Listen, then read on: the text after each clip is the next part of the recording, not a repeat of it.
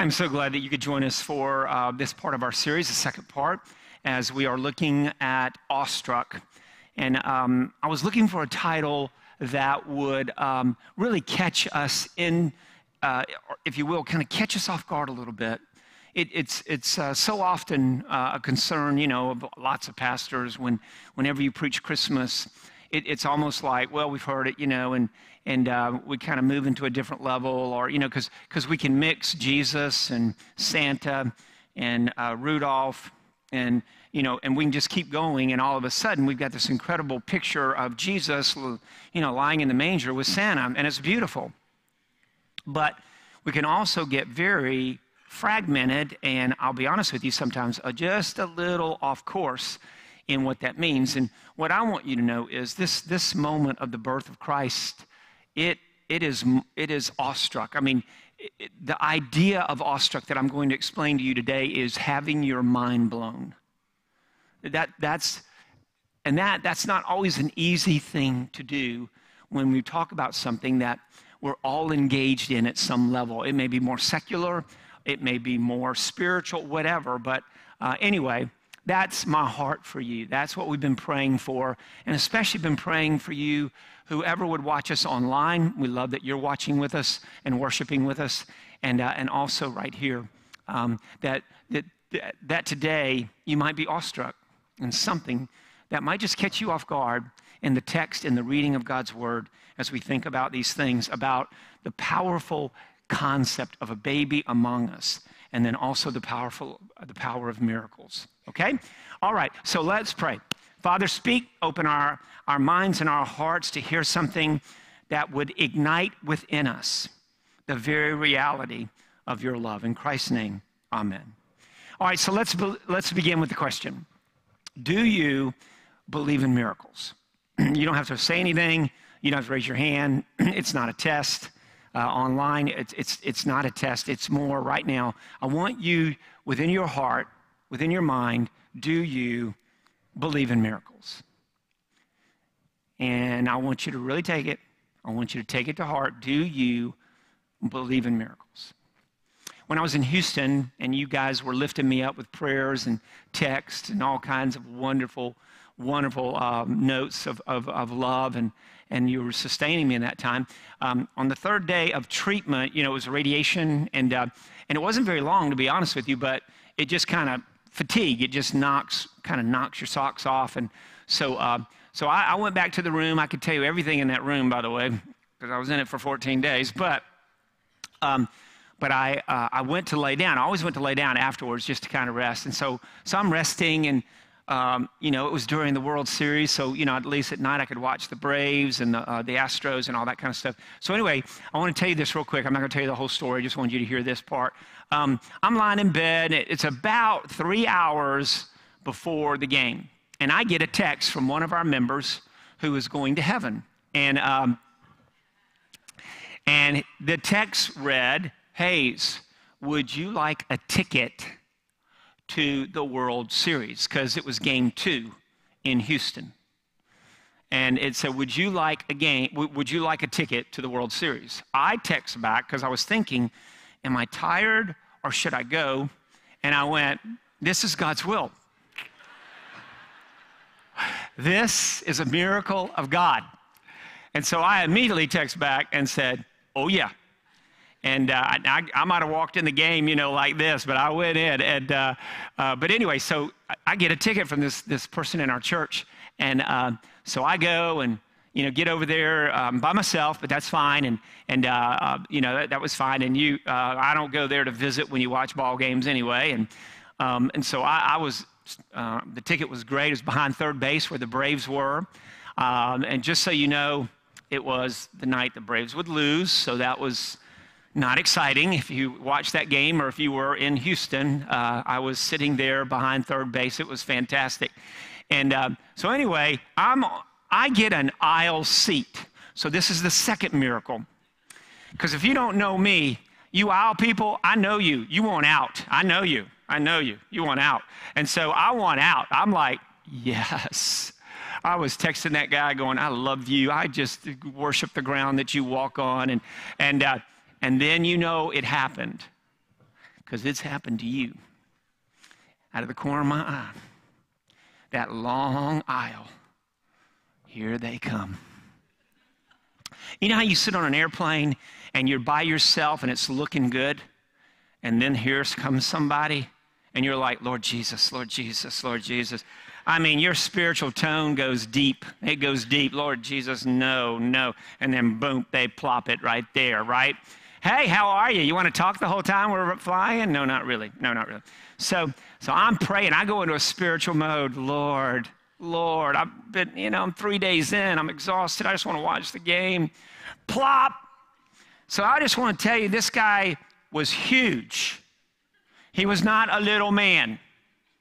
He was a big man. Not very pretty either, okay? So he's big, he's big, he's big. Do you understand? And so the seat's about like that, and he's big. Okay. I'm in my seat doing great. And so he's trying to get in. The guy next to him, I think, is his son, who's as big as he is, but like a teenager and a little socially awkward, loud yelling and all that kind of junk.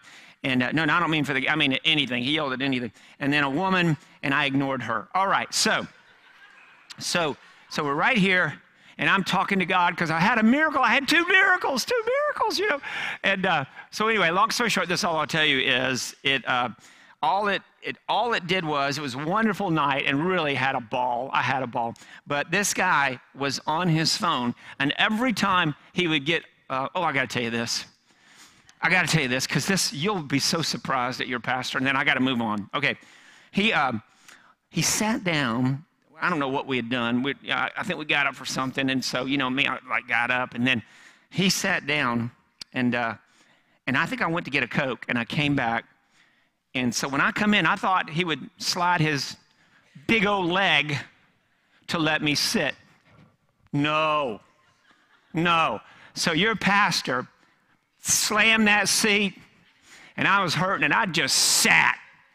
And he wouldn't move his legs, so I got a little bump, and then finally he just moved that thing, and I just looked him over like, you're not going to make it to heaven. I'm just going to tell you right now, you're not going to make it to heaven. And so anyway, long story short, the game goes, he gets on his phone, you cell phone people.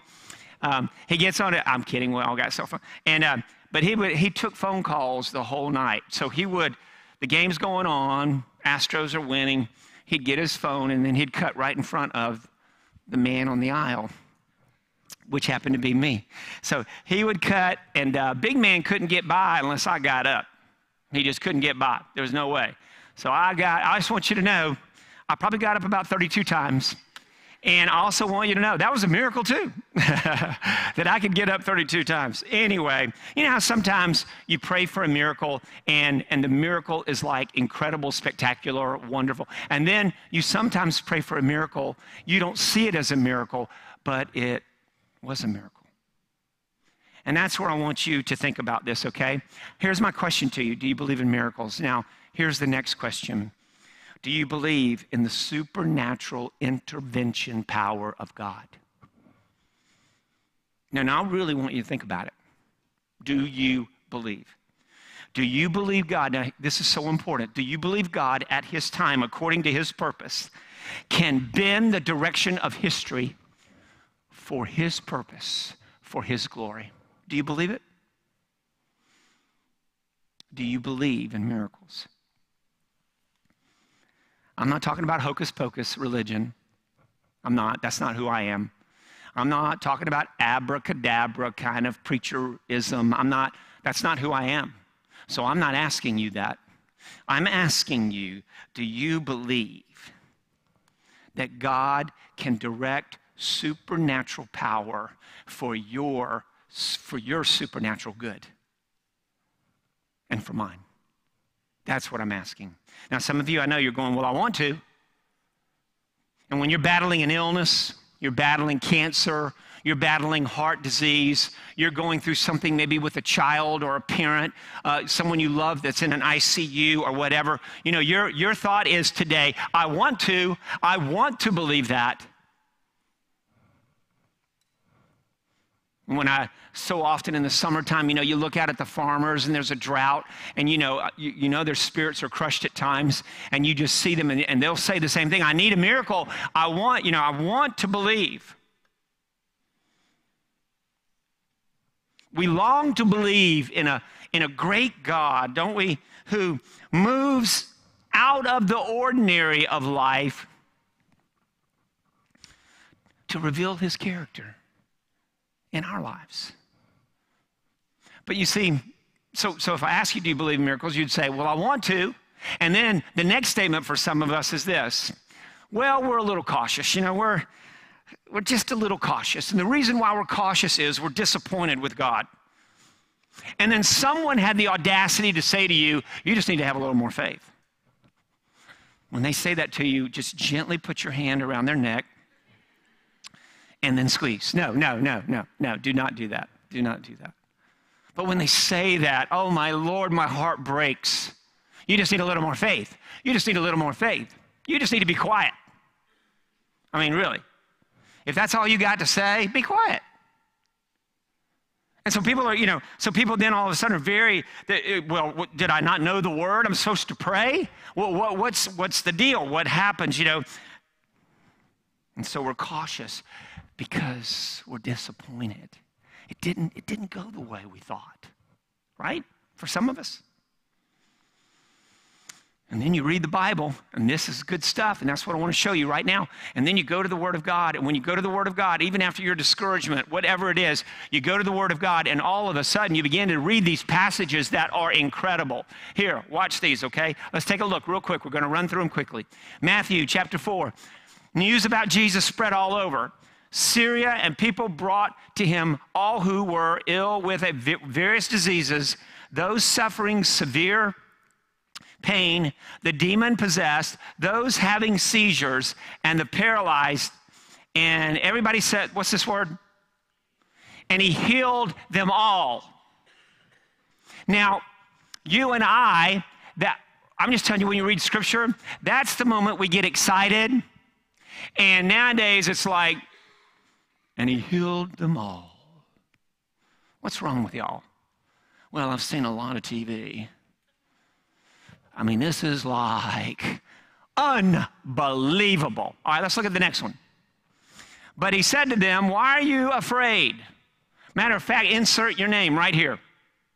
Matter of fact, I'll put mine. Why are you afraid, Hayes? Why are you afraid? O you of little faith? That's about accurate. Thank you, God. And then Jesus arose, and rebuked the winds and the sea, and there was a great calm. So he looks at the disciples, and he looks at disciples like you and me, and he says, why are you guys so afraid? Hayes, why are you afraid? Why are you afraid in this dilemma? Why are you afraid in these moments of no answers? Why are you afraid?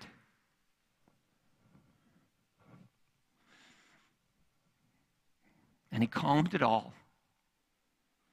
And there was this peace. Jesus had compassion on them, and he touched their eyes. There were people that were gathered that were sick, and he immediately, folks, they received their sight and followed him. Immediately, right then in that moment. It's powerful. It's unbelievable. Okay? When they had rowed about 3 or 4 miles, they saw Jesus approaching the boat, walking on the water. Really, I just got to ask you, how many of you walk on water? I really need to know. Would you lift your hand? Yeah, okay, good. Walking on, you guys are in a hurry, go back. All right, walking on the water. They know how long I'm preaching, so relax. Walking on the water, and they were frightened. So they were like, they go from, you get this? You go from an incredible miracle moment. This is what we do so often. Something will enter our mind, the devil, Satan, to say, hey, was that real? Was that really what, God wanted to do? Was that really? Because this happens. God will give you a miracle. God will give you some type of response. He might even bend human history for you. And all of a sudden, we're like, well, was that really God? All right, let's move on. Wherever he entered, into villages, cities, or the country, we're talking about Jesus, they laid the sick in the marketplaces and they begged him that they might just touch the hem of his garment. And as many as touched him, they were made well. I mean, as many as touched him, they were made well. And then go on, where I think we'll go to John, yep. And look at this. Jesus did so many other things as well. John's telling you all about the life of Jesus in the last chapter. He says, if every one of them, of all these things and miracles that he had done, if all of them were written down, he says, I suppose that even the whole world would not have room for the books that would be written. It is unbelievable, all that Jesus has done. And I want you to kind of wrap this in your mind. Jesus does not heal, does not bring miracles just on occasion. He does not do that. It is constant. That's what you read in Scripture. They're not marginal miracles. They are essential miracles in our lives. The miracles are not suggestions. They're not that. The miracles are the building blocks of the identity of Jesus in your life. That's pretty good. You might want to write that one down. The building blocks of Jesus in your life. And now I want to bring you to a text for us today, okay? It's in Isaiah. If you don't know much about Isaiah, Isaiah basically deals with almost like 3 generations. And so you can get lost and caught up in all that scholarly stuff, and that's fine. We can do that one day if you want. But no one will be in church that day, I'm pretty sure. But Isaiah is a great writing, and and so most people say there might have been 3 Isaiahs. We're not going to get into all of that right now, the timing and the dating, and it deals with 3 contextual situations and all that. Okay, so I know all that. I've been to school. But I want you to know Isaiah also speaks a language, a prophecy of God to a direct group of people who need to hear it. And God bends human history for those people, for supernatural good. And so if you know anything about this, I just want you to remember, Kyle did a great job setting this up last week. He did a great job. And if you remember in Isaiah, and he spent a little time on verse 2, but Isaiah chapter 9, remember what's going on in this context. Just don't forget this, okay?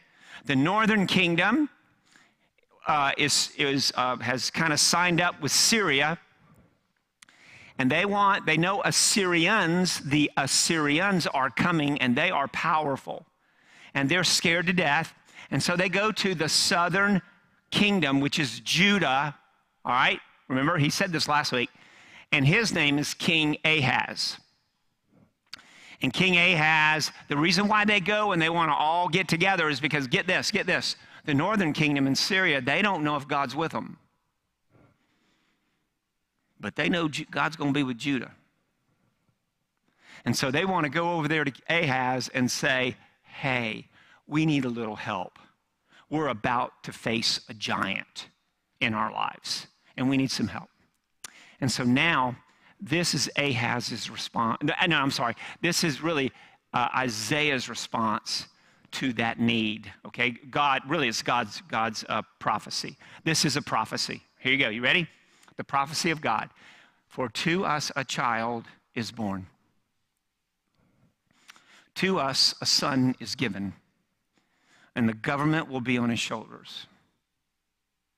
All right. So there are some who believe. And we're not going to get wrapped up in it, but there are some who believe that the child was Hezekiah. He's a great king after Ahaz. And I know that, so those of you who love that part, that's great, but I'm not one of those who believes it's Hezekiah. I believe it is the voice of Jesus. I believe this is the prophecy of God to fulfill the coming of the Redeemer in your life and mine. And I think this is how God will bend human history, so that you and I can experience the supernatural goodness of God. So we move on. A child's coming, and he will be called, would you say him with me? Wonderful Counselor, Mighty God, Everlasting Father, Prince of Peace. These are the names of that time period used to declare greatness of a king. These are the names. Not Brandon. Sorry. That was not a name you used back then. They'd cut your head off. All right. But these were the names that they gave to a king that would come. Wonderful Counselor, Mighty God, Everlasting Father, Prince of Peace. The attributes of God. And this describes the birth and the character of who Christ is. Get this, a baby among us. And this baby will come 700 years later. You think you've had to wait on something? Yeah, tell me about it. 700 years. And a baby will come and change the world. And I'll show you how the prophecy is fulfilled in Luke chapter 1. Luke chapter 1. I'm giving you some good Bible. I'm hoping you're writing it down.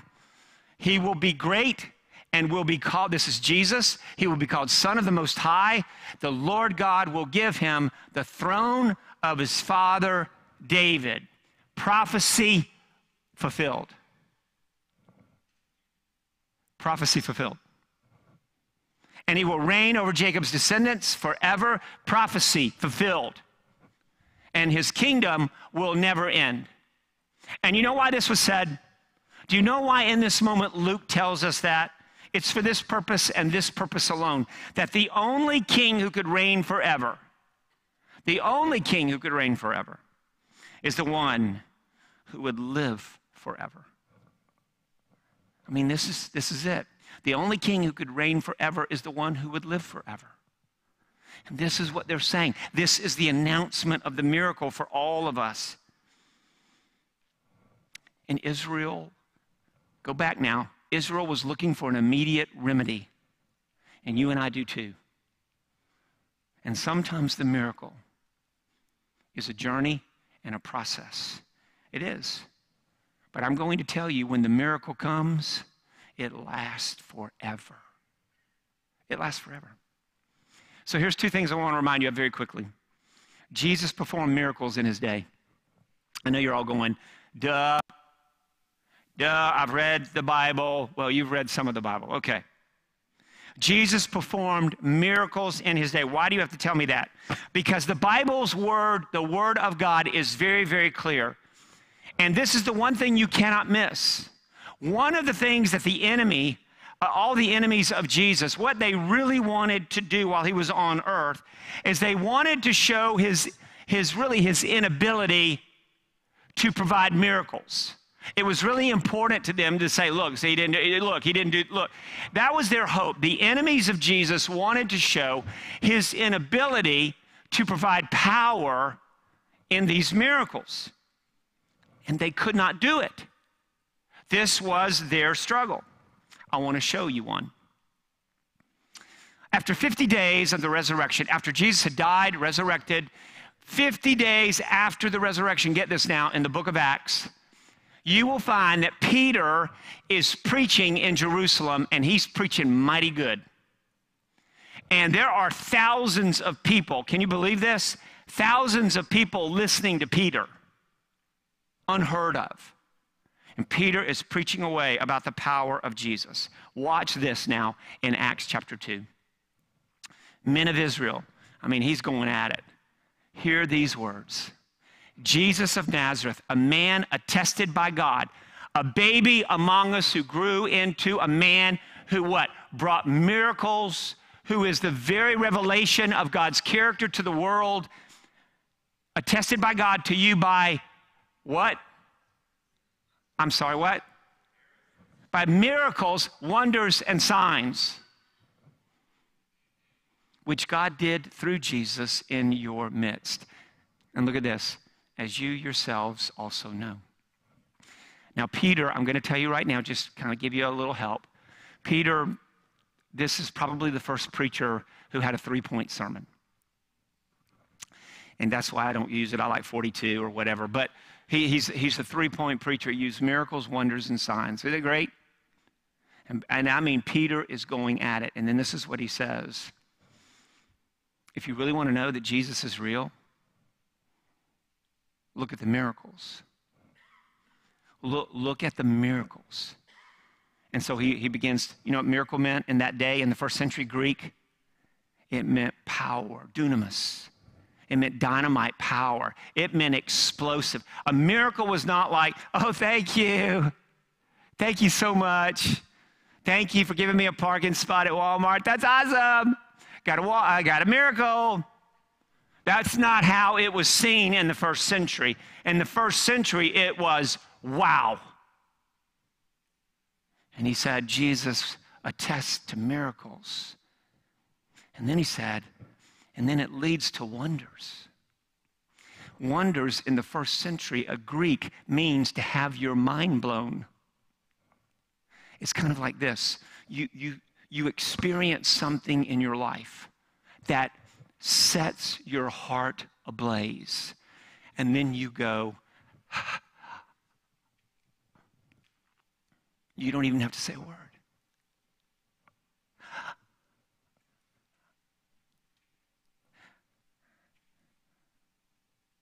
Because now your mind is blown by what he's done in your life. And then the signs in Greek were only a concept to point you to the one who did it. And so Peter says, God has already shown us who this person is. A baby among us now is the very Son of God, who is revealed with miracles, wonders, and signs. This is the very reality of who Christ is. Now, after that, we have to look at the verse one more time, because this is the part that blows my mind.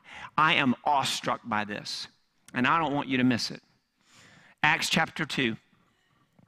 We're going to just look at it one last time. Please don't miss it.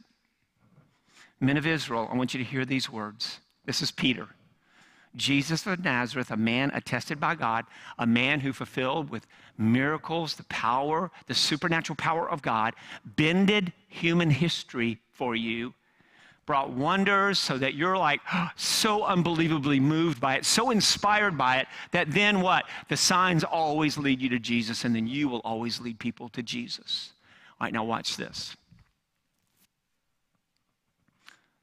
And this is the part I'm going to tell you now. This is where you ought to just use this all week, which God did through Jesus in your midst.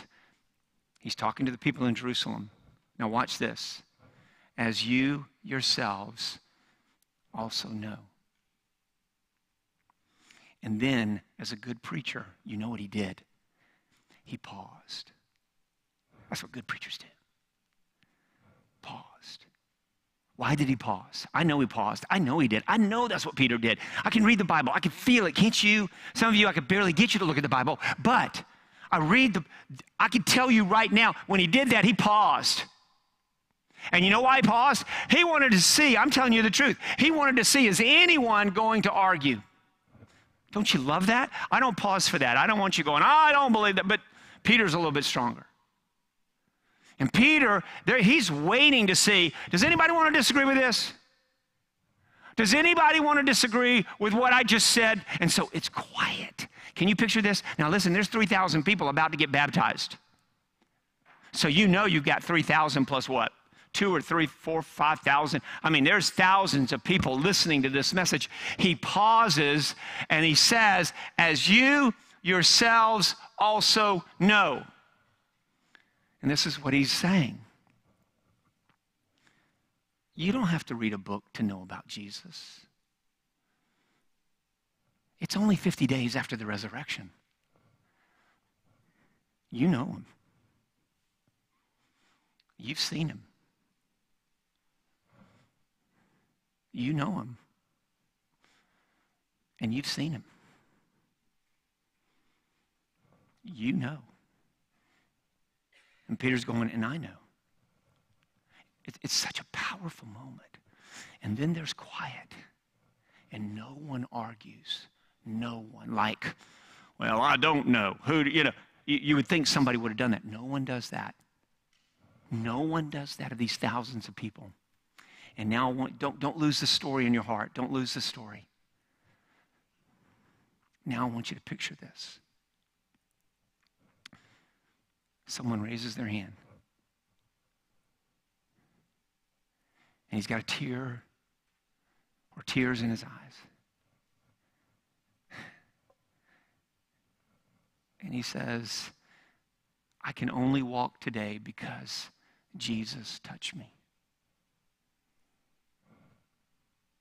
I know him. And someone else raises their hand and says, I know him too. And says, I was blind, but he touched me and now I can see. I know him. A leper raises both hands and they are well. And he's crying and he says, I know him. I know him. And I gave him my life and he healed me. Such powerful moments. Powerful for you and for me. And so the reason there were 3,000 people that day that got baptized is not because he preached a great sermon, but because supernatural power was in that moment. So here's the other thing I want you to remember, okay?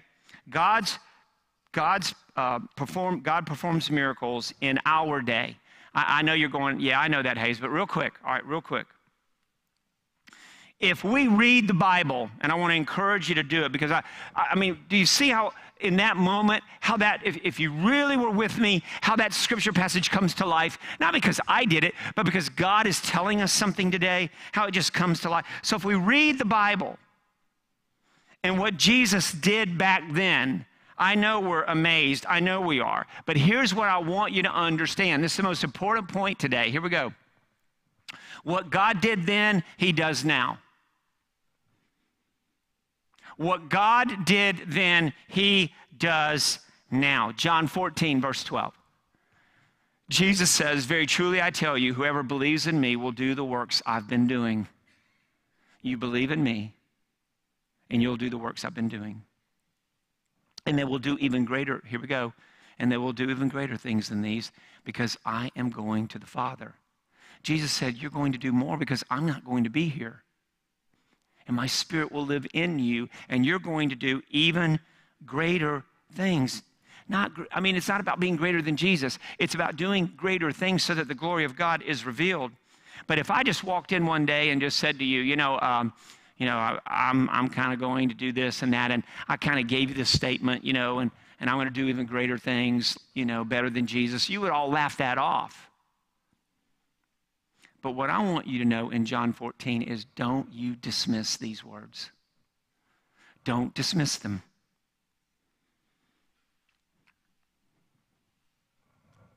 I know that the mightiest thing Jesus ever did for me was to save my life. I know that. And it was a miracle. But I also know there might be someone here today that the mightiest work that's coming your way now is in your home, is in your marriage, it's in your finances. And it's going to be a miracle. It's going to be incredible what God can do. I love what Paul said in Colossians. Colossians chapter 1, Paul, I'm not going to read all of it, but he basically says, in the greatness of God, Christ is in you. And I have to tell you this. When Christ is in you, Christ is happening in you. It's not like, well, I got saved in 1964 and I hadn't done anything since. That's not it, and you need some help. Because that's not it. Christ in you, then Christ gives you his heart in return. You give him your heart, he gives you your heart. He's going to grab that tongue of yours. He's going to say, be quiet, don't talk, don't do it. He's going to grab your ears and say, why don't you just kind of be quiet and listen for a little bit? He's going to grab your heart and say, we're not going to think like that anymore, pal. Christ is happening. No. He's happening. He can't stay still within us. It's happening. And I know sometimes y'all, these kind of messages can go negative for you, and I understand it. I get it. You get a negative connotation, or, you see some preacher on TV or whatever saying, for $19, I'll get you some water from the Jordan River. Or buy some oil here from Bethlehem for $22. And I'm like, pal, I bought it while I was over there. Hush. And so you get real, or whatever, you know what I mean? And then all of a sudden you're like, you just got this negative connotation about whatever, about preachers. Even preachers, yeah. Even though you got the best looking one in town, and it's not Kyle. Everybody said, are you talking about Kyle? No. So here's what I want to tell you today, right now. Let's close it out. There's two little things I want you to remember today. One, be open to a miracle. This Christmas, would you be open to a miracle in your life? Would you be open to the possibility that God wants to bend history to reach you for a supernatural good in your life? I know you feel stuck. I know that happens, and I know that you can't solve all the problems that are coming your way in life. Believe me, I know.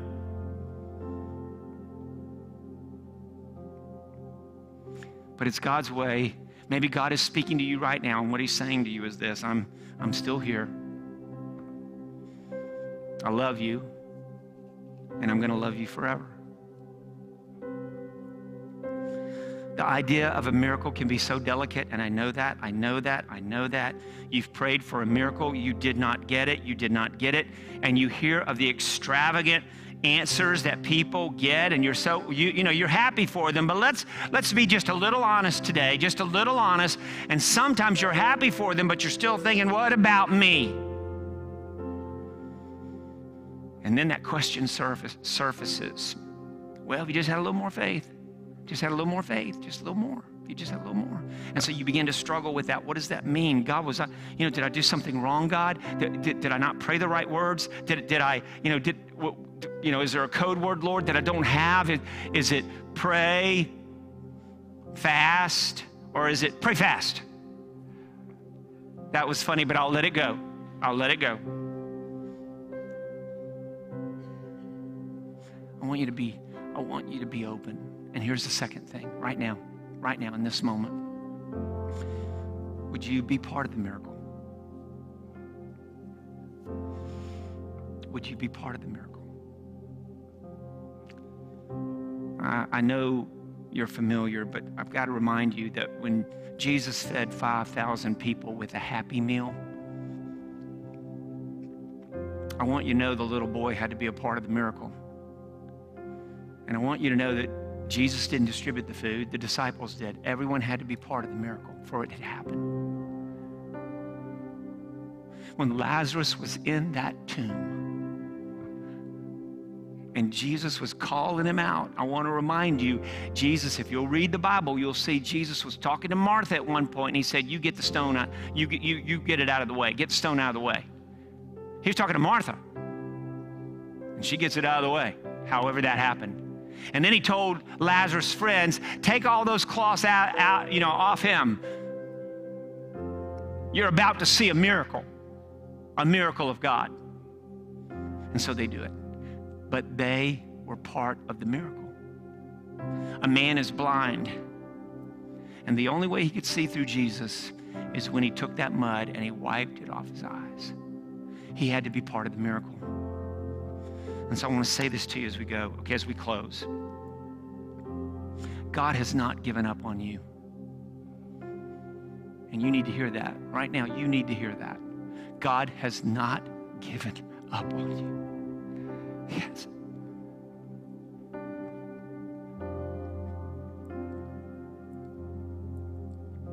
And I'm just thinking someone needs to know that. So here's what I want to invite you to. And you don't have to, and don't worry, we're not going to do a 75-minute anything, okay? And I know it's time to go and get your kids, but let's make them wait just a minute. Because this is a God moment.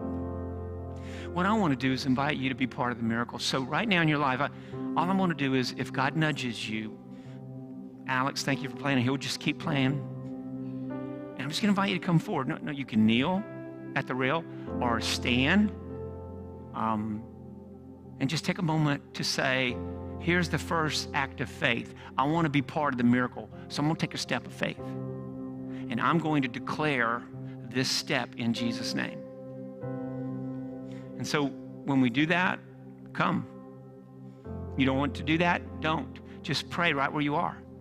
But what I would like to do is, for those of you who desire the supernatural working of God in your life, be part of the miracle. Make the first step. Declare it today. And so I invite you to come. Let this be a moment. I'll pray over us and send us out. Don't worry, I'm not gonna come back up here 12 times. I'm not gonna do that. If you're ready, you come. Be part of this miracle.